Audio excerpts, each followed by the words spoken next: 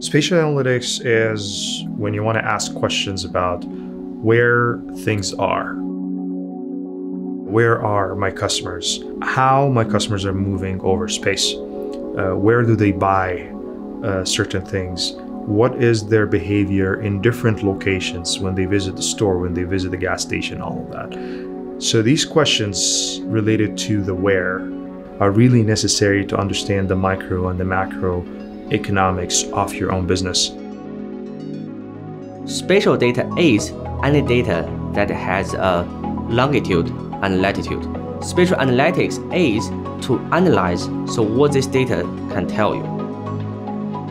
If you don't put the data in the spatial and temporal context, you won't be able to drive insight from it.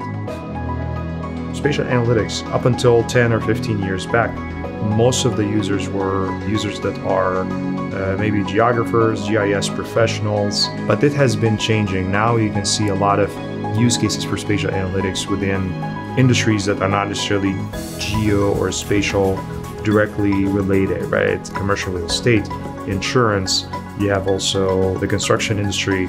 The biggest problem companies and individuals are facing when they deal with geospatial data is, first, they don't have efficient tools to analyze data. So they don't know how to process it, they don't know how to understand the data. Secondly, they don't have an efficient platform to store and process data, especially when the data becomes larger and larger. A spatial analytics strategy is a must these days.